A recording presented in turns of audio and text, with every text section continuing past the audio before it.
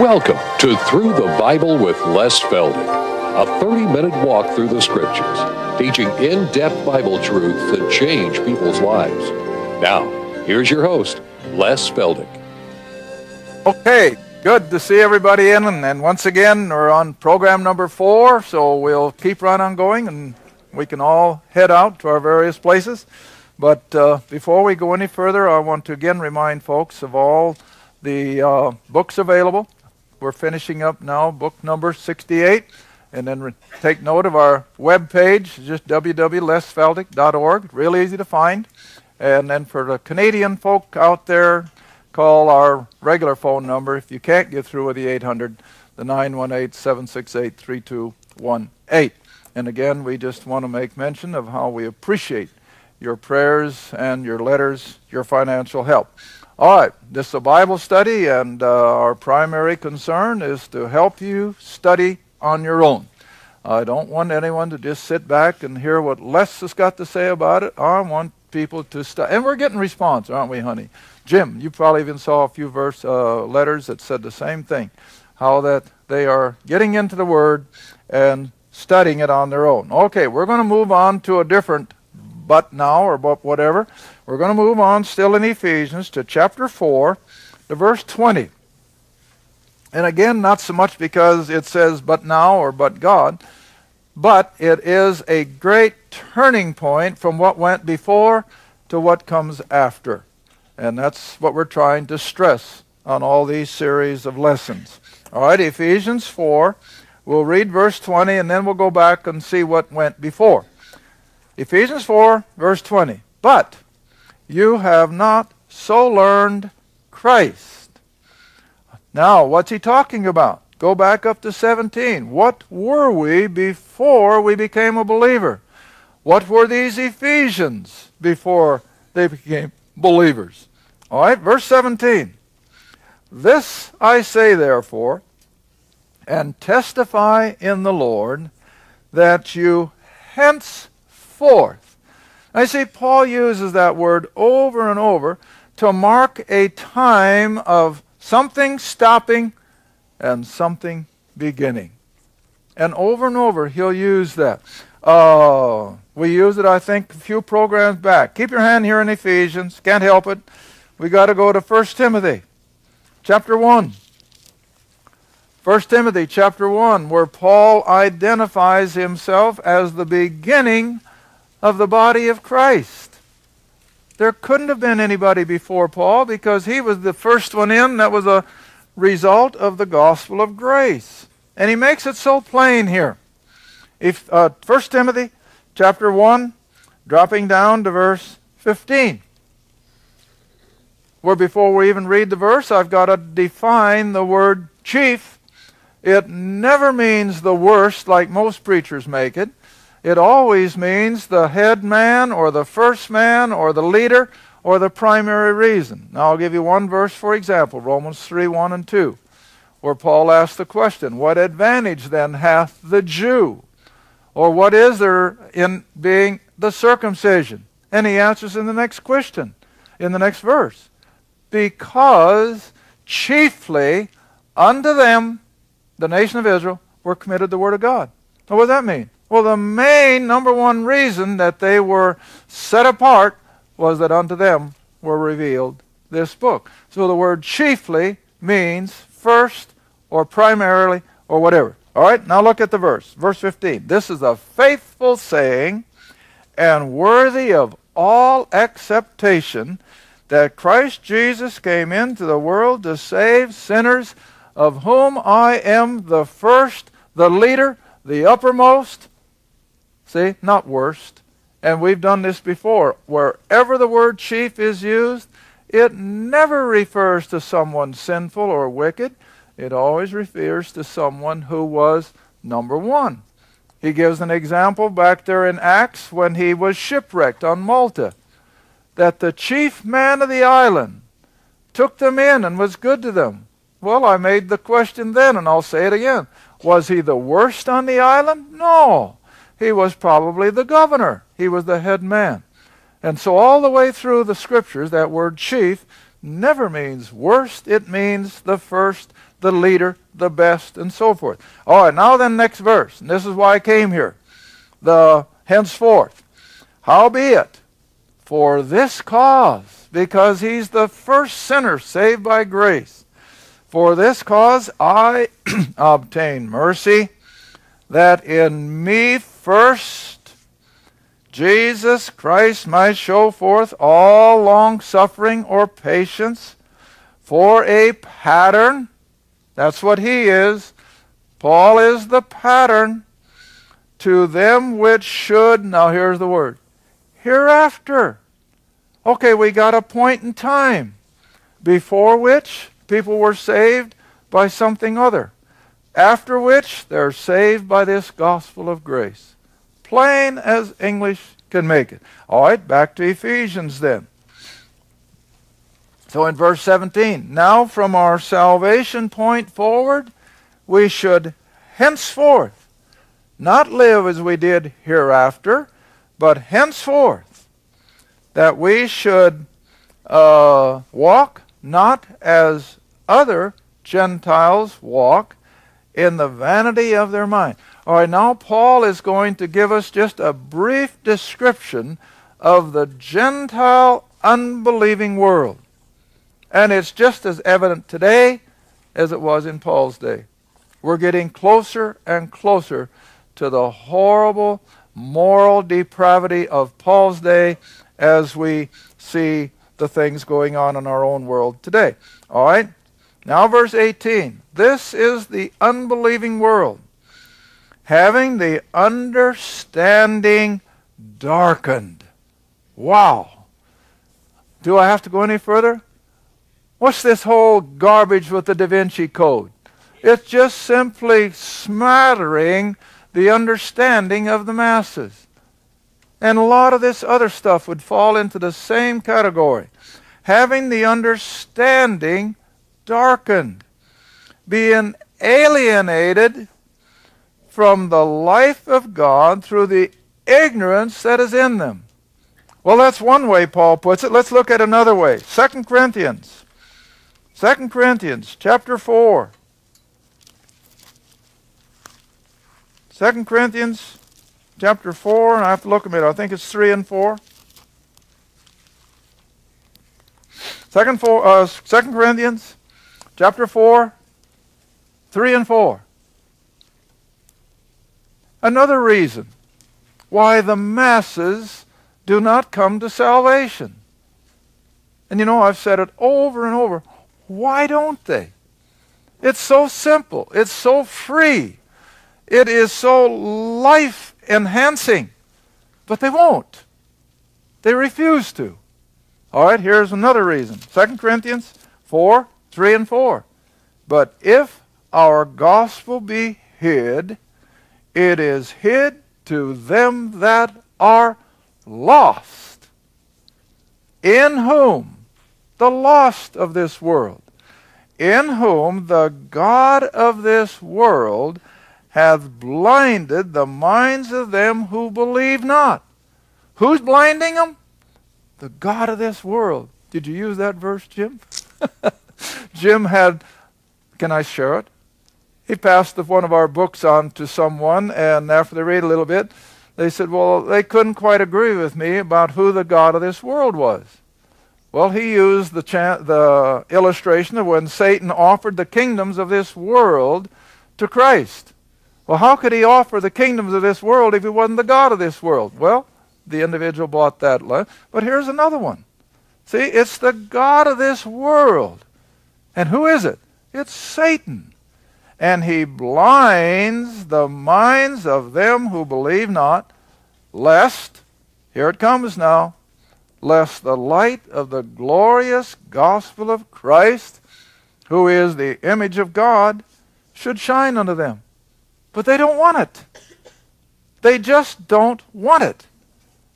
And so we have to rely on the working of the Holy Spirit to energize them, to convict them, to reprove them, as John 16 says. But anyway, back to Ephesians chapter 4, verse 18 again. Now, after just reading of who blinds them, verse 18 should make a little more sense. Having the understanding darkened, being alienated from the life of God through the ignorance that is in them because of the blindness of their heart.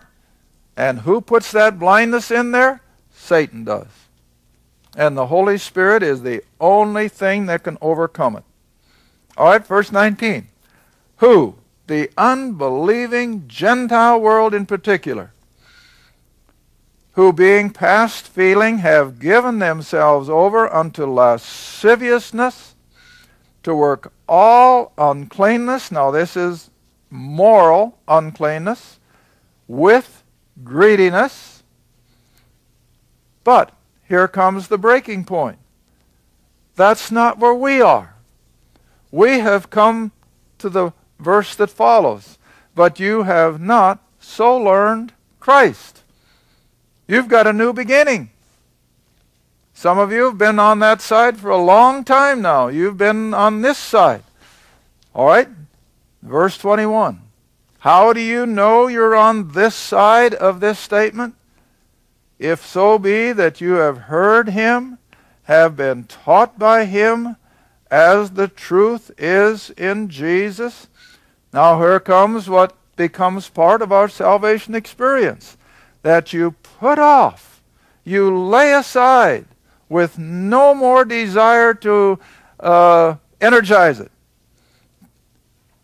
That you put off concerning the former conversation or manner of living, the old man, that old satanic nature that is in control of the lost person.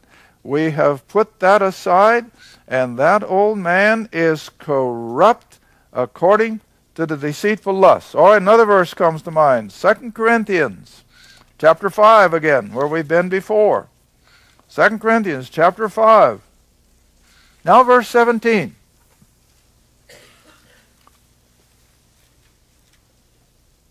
Second Corinthians chapter 5, verse 17.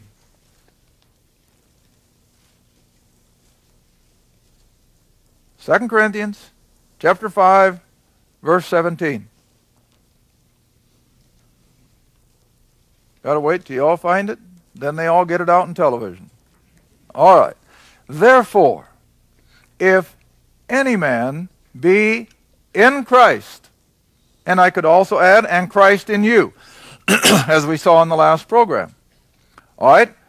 If any man be in Christ, he is a new creation. It's a work of God. Old things are passed away. See what Paul just said in our Ephesians letter? They are the things that are of the corrupt mind. All right? They are passed away. Behold, all things are become what? New. It's a different life. Again, I wish you could read our mail. Over and over, they say, it's just like somebody dropped a sandbag off of my back. It's just like a big load has been lifted. All my guilt is gone. I'm at peace with God. That's what it is. And then the world shrinks from it. I can't understand it. But that's where it's at. It's a new life. Old things are passed away.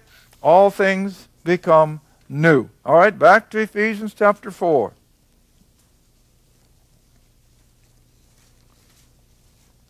Verse 23. And be renewed in the spirit of your mind. It's a whole changeover, see? And that you put on the new man. Now that's a Pauline term. You won't find that anywhere else in Scripture. That you become a new person, see? After which God is created in righteousness and true holiness. Now then, if you have experienced God's true saving grace, here's part of the change in your lifestyle. Wherefore, put away lying. Speak every man truth with his neighbor. For we are members one of another. Now he's speaking, of course, of fellow believers in the Ephesian church. Be angry. We can be upset. Paul was. But don't let it bring you to a place of anger that becomes dangerous. Sin not. Don't let the sun go down upon your wrath. Verse 27. Neither give place to the devil, who is our adversary, remember. Verse 28, these are all just simple admonitions for the believer. Let him that stole steal no more. Now let me ask you, do you suppose these converts of Paul coming out of paganism, do you think stealing was something strange to them? Are you kidding? That was their normal lifestyle.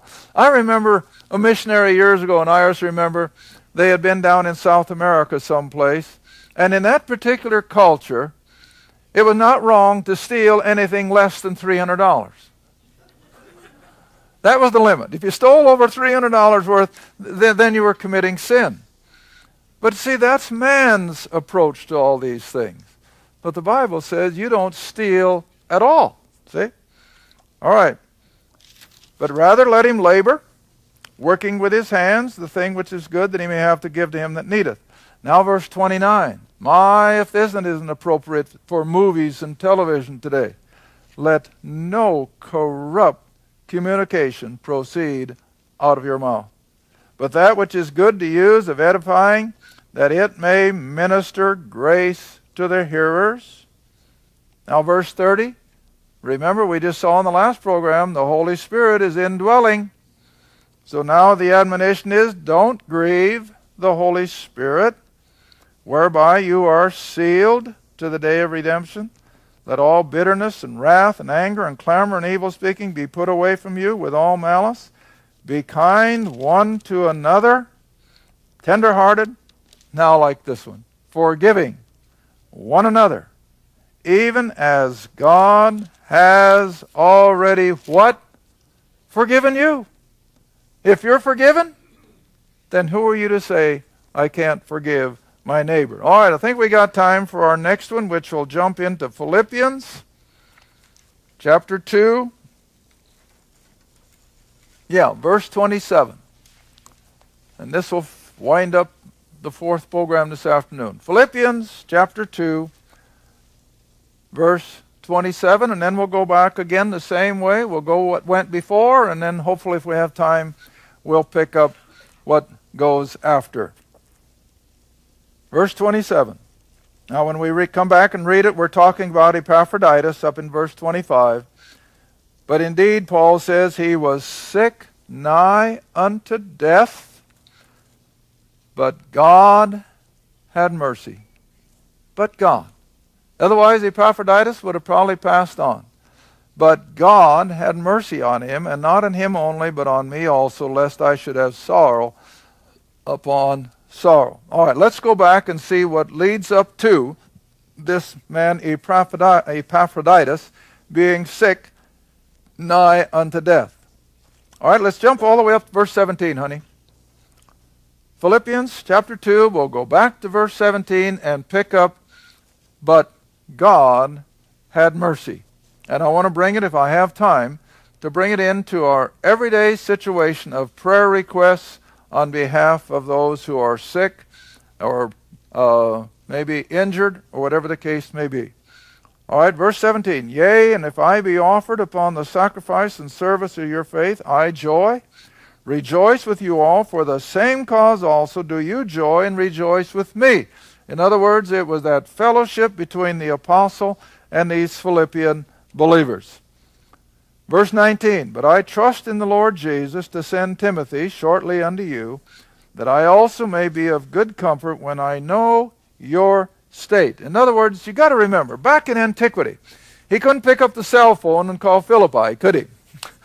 And here he is down in a far-off place. I don't remember exactly where he is when he wrote Philippians. I think maybe he was in Corinth. But see if my Bible tells it. It doesn't tell me, and I'm not remember exactly where it was. No, it's a prison letter, of course. It was written from prison in Rome. I'm sorry. He's in prison in Rome, and he's concerned about the fate of all of his little congregations of Gentiles. And so the only way he can find out what's going on up in Philippi is to have Timothy go up and report back to him how the believers up there were doing. All right, now then, back in Philippians 2, verse 20. For I have no man like-minded who will naturally care for your state. See what he's concerned about? How are the believers up there in Philippi faring? He's in prison. He can't go and see him, so he sends Timothy. All right, so now that's the man that he means when he says who is like-minded. Verse 21. For all seek their own, not the things which are Jesus Christ. But you know the proof of him. They knew all about Timothy, that as a son with the Father he has served me in the gospel. Him, Timothy, therefore I hope to send presently, so soon as I shall see how it will go with me. But I trust in the Lord that I almost myself shall come shortly. In other words, he was hoping to get out of prison and be able to continue his journeys. Now verse 25. Yet I supposed it necessary to send to you Epaphroditus, my brother, companion in labor and fellow soldier, but your messenger, and he that ministered to my wants. In other words, Epaphroditus was a member of the Philippian congregation. He had come down to visit Paul in Rome, and evidently in Rome he had gotten sick, nigh unto death. And when the Philippians heard about it, their heart was just poured out to God on his behalf. All right, verse 26. For he longed after you all and was full of heaviness because you had heard that he was or had been sick. I see, that's common everyday experience, isn't it? We all have it. We all have someone that we love getting sick. And that's why we have prayer time before we start the television. We like to be able to share our needs and corporately bring them into the throne room. Well, this is a good lesson in that Paul is commending the Philippian church for remembering one of their fellow people in prayer because of his sickness. Okay? Verse 27, for indeed, Paul says, he was sick, nigh unto death. Now here's the but. But God. Why? Because of their prayer. They had prayed for the man, and God heard their prayers. But God had mercy on him, not only for healing the man from his sickness, but to spare Paul the grief of losing him. Now you got to remember, the man's circle of friends in prison in Rome was not all that large. And to have lost one of his closest workers, it would have been devastating. But but God moves in. You know, I've had such response to this series of programs on the but gods and but now, because I think it's pointing up. It makes a difference. When God moves in, it's going to make a difference. And so this is the whole thing here. All right, now then, verse 28. I sent him, therefore, the more carefully. Now I think by that he means he had trepidations for whatever reason. He said, I sent him carefully that when you see him again, you may rejoice, and that I may be the less sorrowful because of his now removing himself from Paul's companionship in Rome, in prison, and he's evidently going back to Philippi. Now verse 29. Receive him therefore in the Lord with all gladness, and hold him in reputation, because for the work of Christ he was nigh unto death. Now we don't know what the situation was. Not regarding his life, to supply your lack of service toward me. All right, now with that, I'm going to end up the program here with chapter 4, verses 6 and 7. And I've used them over and over. When people call in on the phone or write for prayer or for whatever need may be, a job, maybe a family member is in trouble with the courts or whatever, you'd be amazed the problems that people have to endure. It's unbelievable. All right, now here is a concrete scripture that we can share with every one of them. And you can. Philippians 4, 6 and 7. Be careful or worry about nothing. But, here's the other flip side again. But in everything, God doesn't limit you to what you can bring to the throne room. As long as it isn't frivolous and silly, of course. But you can come into the throne room with whatever prayer need you may have. Whatever it is. In everything, by prayer and supplication with thanksgiving. You know what? That's the key to the successful, victorious Christian life. Thankfulness. Thank the Lord every day, beloved, for whatever you've got. Your health, your home, your family, your fellow believers, your relationship with God, everything. Be daily thankful. That's what God expects. And when you have a specific request, you thank Him ahead of time for what He's going to do. Okay, reading on. So by prayer and supplication with thanksgiving, let your requests be made known unto God. What does that tell you? You verbalize it. Don't take the attitude, well, God knows. Well, of course He does. But what does Scripture admonish? You tell Him. You verbalize it. You communicate with Him. And don't just go on your way and think, oh, well, God knows all about it. No, we pray. That's the whole idea. All right? Let it be made known unto God. And then verse 7 is where we always leave everybody we talk to. Whether God answers specifically, immediately, or whether He says maybe later, or whether He says no, the answer to every prayer is verse 7.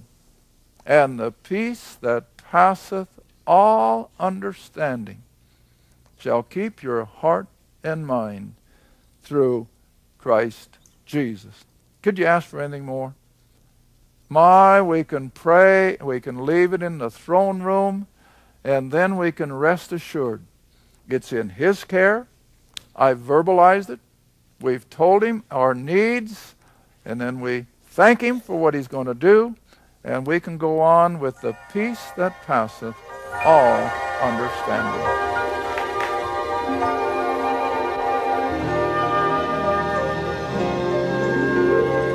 Thank you for watching Through the Bible with Les Feldick. Through the Bible is a partner-supported ministry. If this program has been a help to your study of the Scriptures and you'd like to see others enjoy the teaching, your support would be greatly appreciated. Write to us at Les Feldick Ministries, 30706 West Lona Valley Road, Kinta, Oklahoma, 74552. Or call 1-800-369-7856. Remember, all programs are available in printed form, audio cassette, and videotape. Be sure to tune in next time to Through the Bible with Les Feldick.